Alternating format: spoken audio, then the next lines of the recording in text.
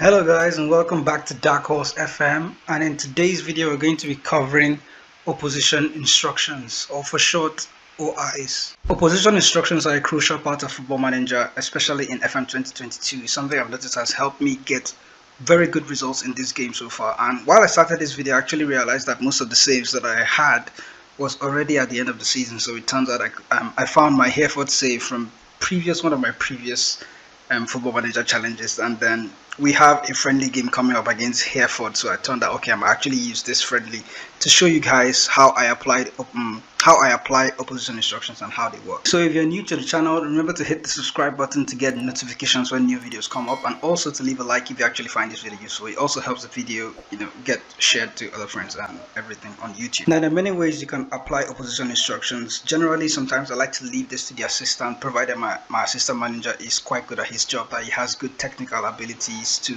actually help us with technical advice basically. So looking at my assistant manager here, Luke, some of you at Hereford, he is, well, for a lower league manager, he actually has good tactical knowledge and good judging of player ability. So these are the attributes you need to look for in your assistant manager: good judging of player ability, and then the tactical knowledge. Potential, it's probably more important for your team, but for the opposition, judging player ability is actually more important, and then tactical knowledge as well. So you can get those attributes up. The higher they are, the better your opposition instructions are going to be from your assistant manager. While it's possible that if you're in the lower leagues with a team like Hereford, for example, my assistant manager is actually a gem, so it's strange how I actually got to employ him anyway. But if you're in the lower leagues, you're probably going to have an assistant manager that doesn't have that much, or that doesn't have good technical ability. So I'm going to try and show you how to apply the technical attributes, or to apply the opposition instructions, in case you have an assistant manager that isn't exactly good at his job. So we're going to head into the opposition instruction screen. Then quickly we're just going to go into the tactic. This is the current tactic that I'm using. I'm probably going to scrap this at some point. The title is the Pilgrim, but that's a video for another day basically. So looking to tear this up, we're going to just clear that slot and then create a brand new tactic, because that's what is going to be important for trying to apply our opposition instructions. And then looking at this tactic, it's a flat 4-4-2. It's meaningless, no instruction set whatsoever. Going into the opposition instructions, and this is the part that is also very important. It's also one of the first things you need to look at when you're trying to prepare your team for the opposition. You're going to look at the formation that your opposition is using.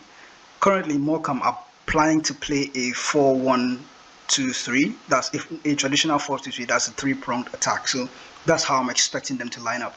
And then you can see these three chat boxes here. James Brophy would be shown less. This is your assistant manager now giving you hints as to who should be shown onto which weaker foot, and then who should be trigger pressed.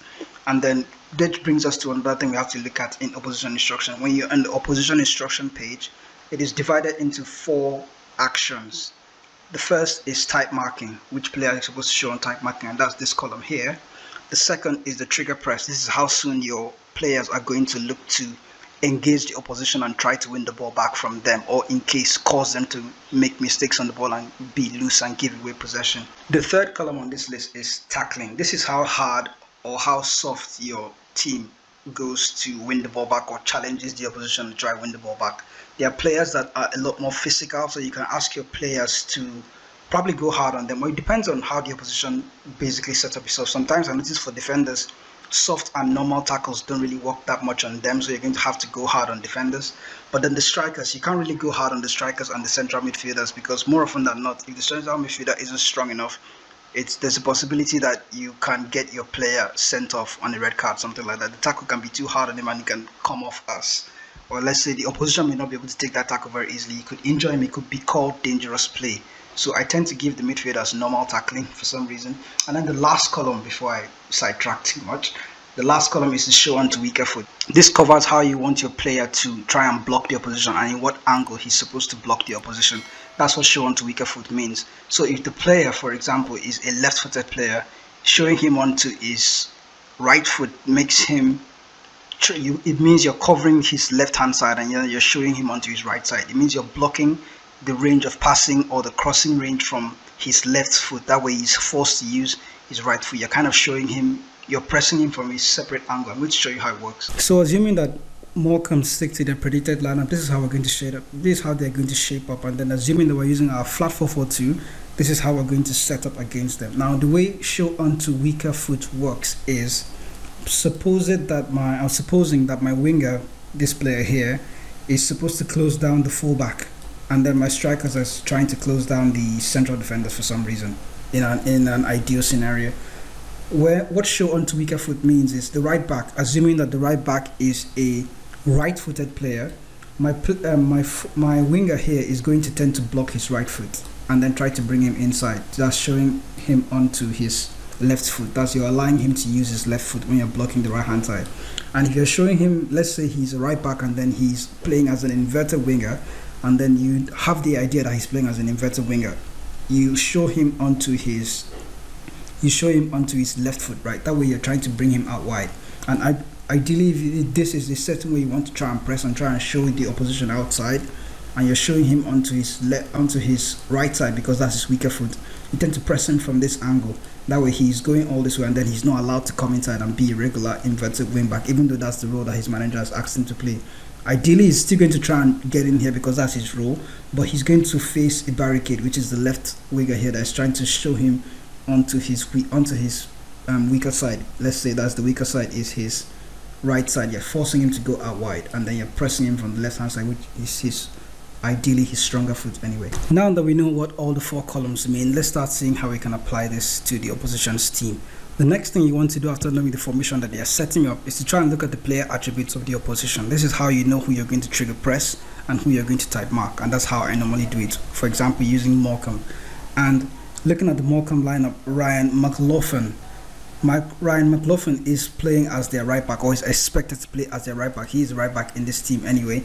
And then looking at his attributes, I can see that he's aggressive, and then he has good anticipation, good bravery, good composure as well. So he's not the player I'm going to want to press because he's actually good on the ball, he's composed on the ball, he's not going to easily give up the ball.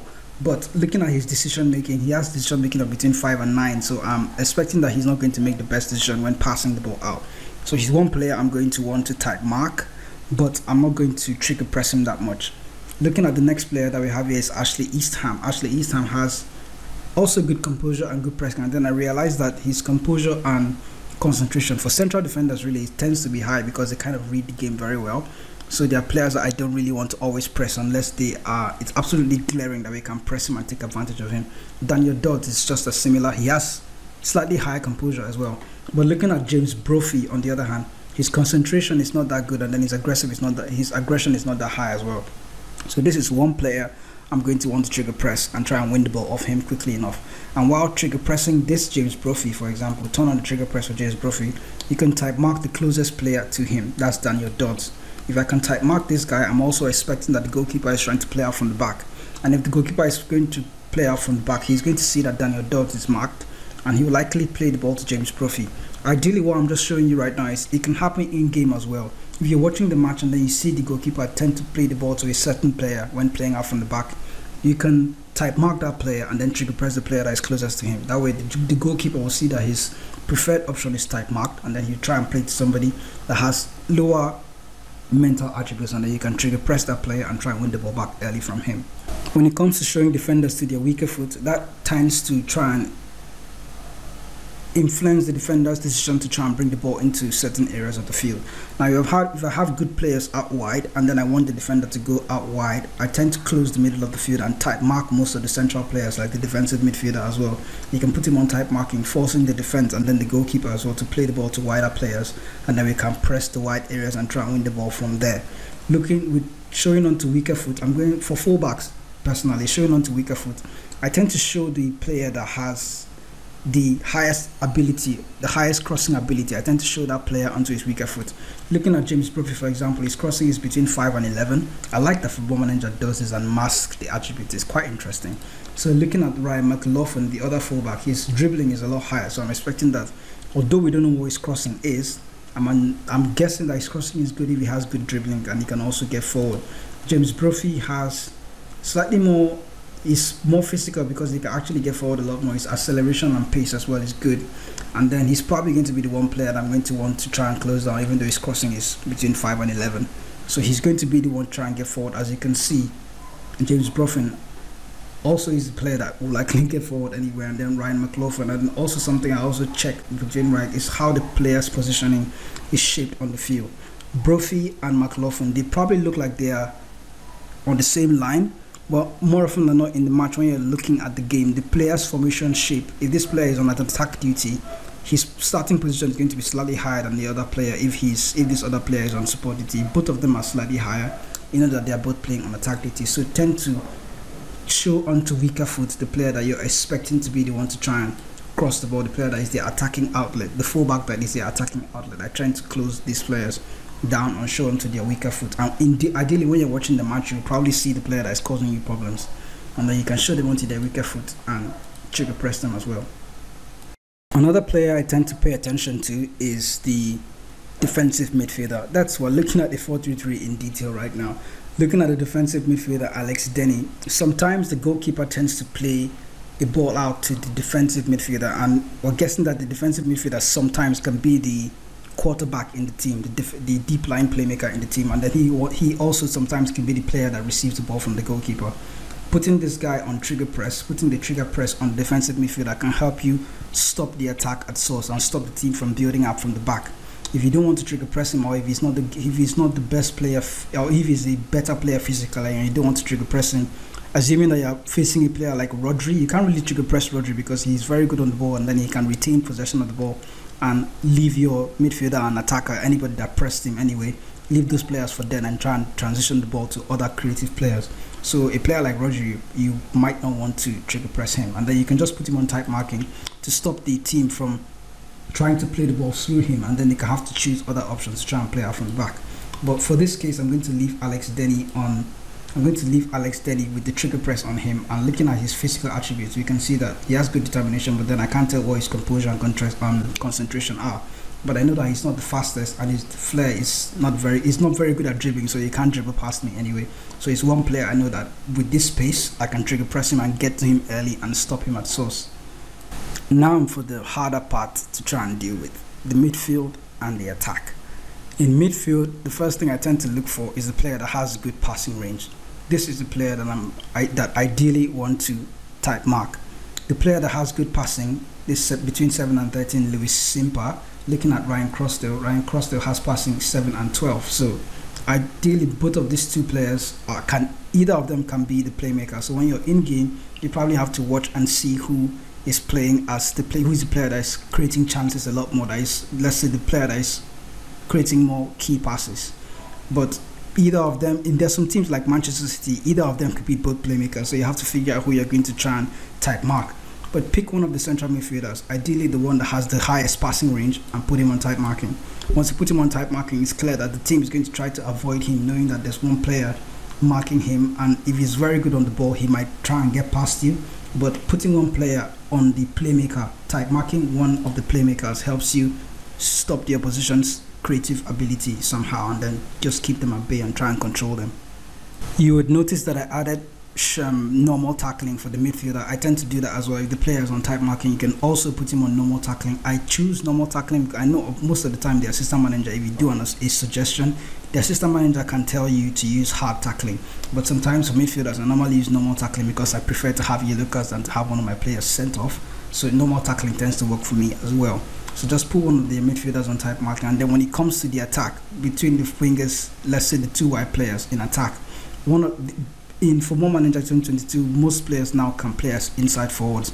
In the lower leagues, even in the lower leagues where you would expect the wide player to play as a traditional winger in his role, he also has the ability to cut inside and cause you problems. So if you notice that the player playing on the left hand side has a good right foot ability, he's good with his right foot, he's playing as an inverted winger, so you want to show him onto his weaker foot, which is his left foot, even though he's playing on the left hand side. Force him out wide because he will not be able to cut back and make that pass. So just showing him out wide stops him from creating chances the way he knows how to do. In attack, there's always a debate whether you should put the opposition striker on type marking or to leave him, because if you set type marking for the central striker in the opposition's team, ideally one of your defensive midfielder is going to be the one to type mark him, and then if this player tends to roam away from this position and drop in deeper, that leaves your defense open because one of your central defenders is going to follow him once you put him on type marking. So what I normally do for the central strikers is just leave them blank and stop all the passes and all the crosses and anything getting to them. Stop the supply. Yeah, that's the word I'm looking for. Stop the supply from getting to them, as opposed to putting them on type marking. When there are two, that's where it's more tricky. when there are two strikers, what I tend to do is to try and stop one of the strikers, put them on tight marking. One of the strikers will likely be more creative than the other, and then the other is probably going to be a finisher or a tall target man. So when they're playing two strikers up front, one of them is going to be more creative, and that's the player that you want to put on tight marking. Once you put him on tight marking, you can let the other guy be, expecting that he's not going to get any supplies. And another thing that is most important while you're applying these changes, watch the match and see what is happening and see how those changes are affecting the game. If you see something that you don't like, just change it. So we're going to go into the game against Morcambe, and then we'll see how this little opposition instruction that I applied work out for the team. You notice that I added more tackling for the midfielder, and then the winger on the right hand side for the price. This winger on the right hand side has a weak foot. His weaker foot is his left foot. So both wingers in Morcambe are playing as wingers because they are wide players, and then they both have good. They're both good with their right foot. One of them, sorry, for the price, is playing as a winger on the right hand side, and then Harvey Saunders also has a good right foot. You're going to see it here. Harvey Saunders' right foot is actually very good, very strong right foot, but then he's playing on the left, so I know that he's playing as an inverted winger. So what I did for Harvey Saunders was to include the left foot, show him onto his left foot. That means I'm going to try and force him out wide to try and stop him from cutting inside and playing those passes or trying to take a shot at goal. So we're going to see how this opposition instruction works against Morcambe. So for my flat 4-4-2, I've kind of created a simple tactic based on that 4-4-2, and then I've put some players in their positions. I'm using a deep line playmaker and a central midfielder now. There are no instructions for anybody, no instructions for the team. It's just a blank tactic that we're going to see how it helps or how it works using those opposition instructions. Hold on, I'm supposed to just sub somebody real quick. Let me just find this lad. Ashley Seal, where you at? He is unhappy because I'm using him on the wide areas. I don't know why I keep subbing the wrong person. Ashley Seal, thank you. So one advance forward, one pressing forward, two wingers, one on attack, one on support, two fullbacks on support, two standard central defenders, and one standard goalkeeper. So that's what we're going to be using to try and play against Morcambe using their traditional system that they have. So we are live in the game here against Morcambe, so we just have to submit our team, and then hopefully we'll see how everything works. I've selected only 10 field players out of my outfield players, so we're going to have to fix that already. So quick pick, not really.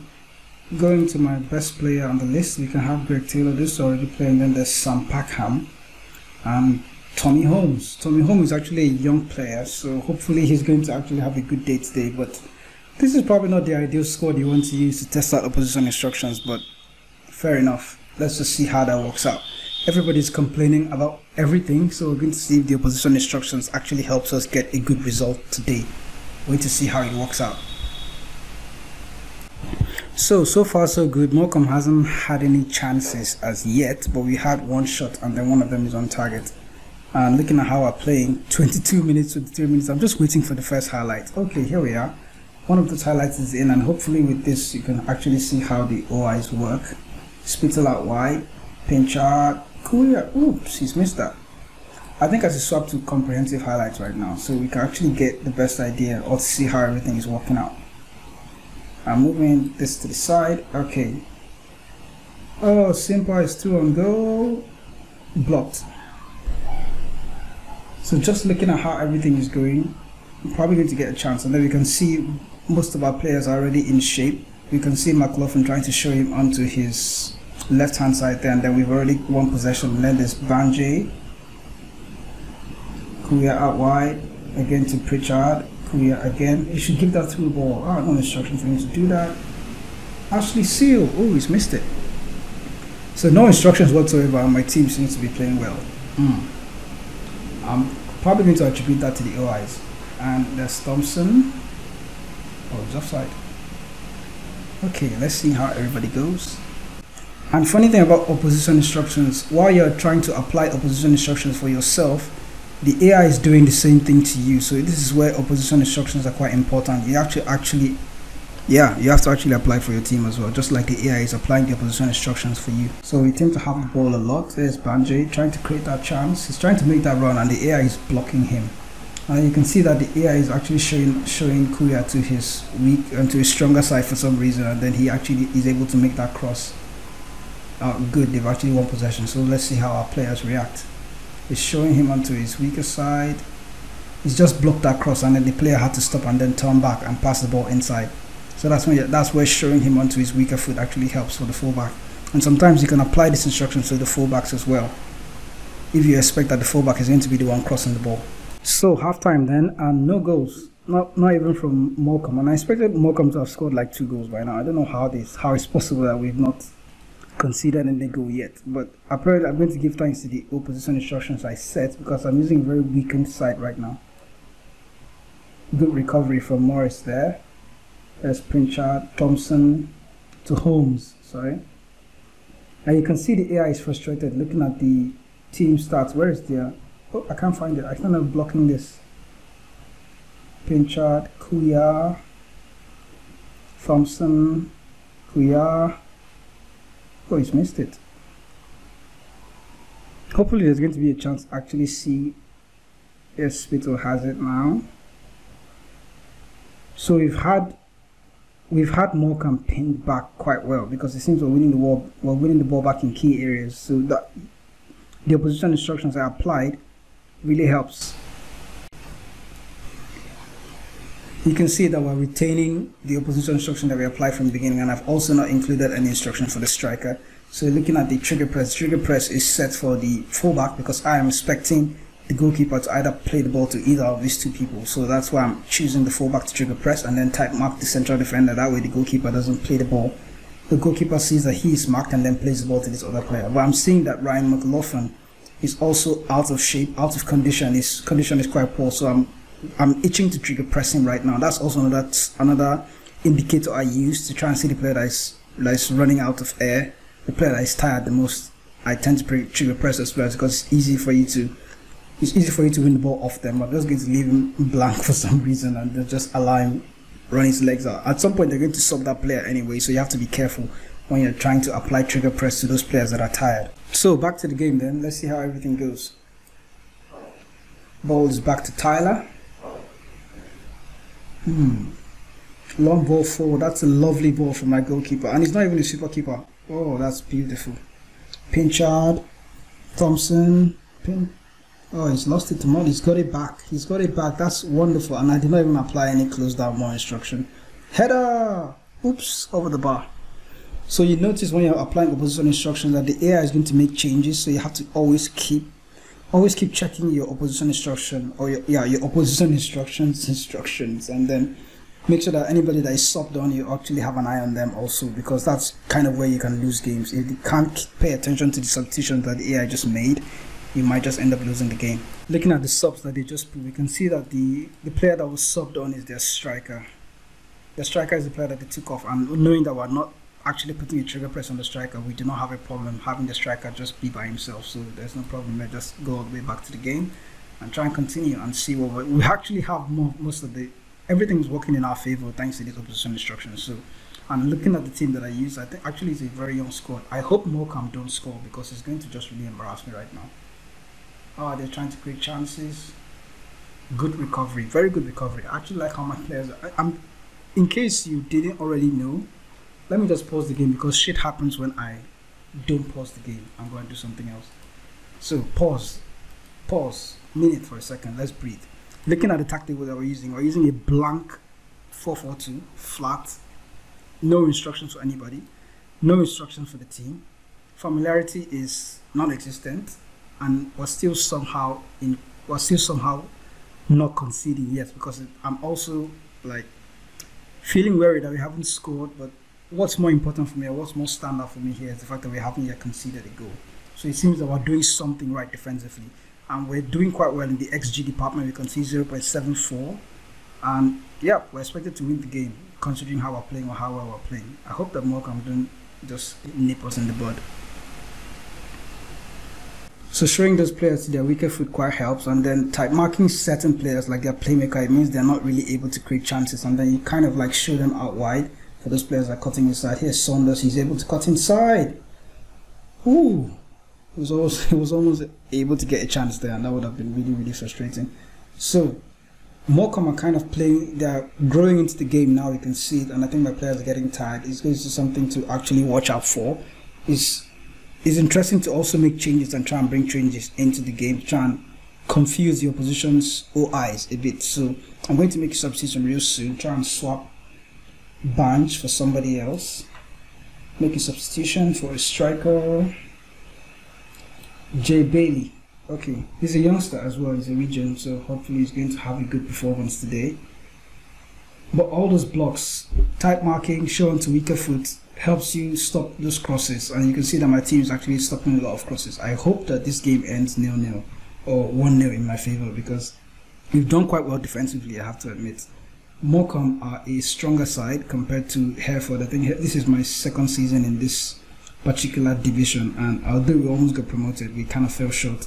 That happens to me a lot in Football Manager, I don't know why. So let's just see, here's a chance. Oh, blocked. He should have played that through ball though. Why did he hesitate? Away, corner. Okay, there's a chance from Pritchard. Oh, headed away, too easy. I haven't actually set any set piece instructions, so I don't expect anything from corners. Leathers, lovely ball. Ashley Seal, there it is, 1-0. Benny Ashley Seal. Let's go. Let's go. Wait, is it offside? No. Oh, come on. Come on, ref. So we had our one goal, but it was chopped off for some reason, and I feel deflated. And it will be worse if Morcambe end up scoring. So we have to block everything. Lovely block there. Here's a chance to go on the counter attack. I love that pass. I noticed that my striker needs a lot of help in the middle, and I'm tempted to try and include an attacking midfielder in there to try and shift one of the strikers and drop him deeper to play in the midfield a bit, or to connect to the midfield. But that's an idea for another tactic anyway. I'm using a flat 4-4-2 today with no instructions, so that's why. We've been able to score a goal where it was chopped off, and you can see that Morcambe have a lot of players in the middle as well. So they're trying to compress it and force us out wide. Ooh, lovely save. And we have players always ready to try and mop up those loose balls. Having good opposition instructions helps you get players in good positions as well to try and mop up the loose balls, and it helps you a lot. So we've dominated the game, but we've not been able to score a goal. We're 5 minutes to the end of the game now, and hopefully there will be a chance. Pritchard and Pinchard has played so well today. I'm looking to make a substitution. Thompson might go off. Let's take something from Matt Burgess. Burgess. It's Burgess, right? Burgess. Okay. Burgess is going to come on in. There's Price. Denny. Lovely block. Oh, he's giving it. Oh! Our position instructions worked against us there. Wait, he's offside. Lovely. It's allowed. I love that. But you can see the tight marking from Saunders. It helped him stop that ball, but he gave it away, and then the player was through on goal, which is really, really strange. I kind of like that view though. So Morcambe are also growing into the game. So both of us have scored, but no goals. No goals so far. Yes, Kuya.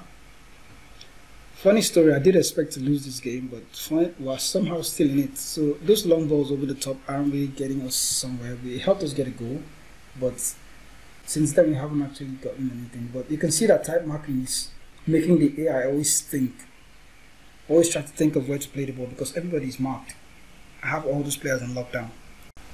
So it's the final hours. Lovely win there from Kuya. If you have somebody on tight marking, somebody's always there to try and win the second ball. That's why I like using those instructions. Put the trigger press on, keep a player on somebody. But my crosses aren't really going anywhere, so no outproduct. Lovely from Holmes, and there's Pinchard to Bailey. Ashley Seal make that run. Pinchard to Spittle. Spittle's got it. Blocked. Spittle is a region as well, right? Yep, number 7. Flat 4-4-2 might work. It's something I'm going to look towards anyway. So the game is almost over. Hopefully they will not score. Show him out wide. Lovely. Show him out. There's Crossdale. Saved by Tyler. I like how Saunders has been shown out wide, because he's expected to be the one to cut inside, but showing him out wide makes him just lose concentration and then pass to somebody else. Here's Saunders again. They stopped him at source. Kuya, lovely. Yellow card. We'll take it. So this is bad. Free kick set piece. No routine has been set. I hope this doesn't fire back against us. Oh, lovely idea. Okay. Bruffy, Price, Saunders, blocked. That's what we like to see. Very good defensive job here anyway. So the game is almost up, and here's the corner. Last minute, please don't do this. Don't do this. Saved. And that's the game. 0-0. We were able to hold our own against Morcambe by the way, creating chances as well. We had a higher XG than they did, and then we had a lot of possession as well with no instructions. There's no how you're able to hold possession without having any instructions. In case you want to know how, apply those opposition instructions I just showed you. It might help you just win the ball back and be in control of the game most of the time. So that's basically how I apply opposition instructions in matches, and that's what I do in game every week, especially. That's how I approach my opposition instructions. So if you found this video useful, remember to leave a subscribe. Remember to hit the subscribe button as well to get notifications for new videos, and also hit the like button as well. Let me know what you think in the comment section if you need more insight on opposition instruction. Also, if you know something I don't about OIs, remember to leave it and remember to let me know in the comment section as well. And we'll all learn from Football Manager together. So thanks for watching, and I'll catch you guys in the next video.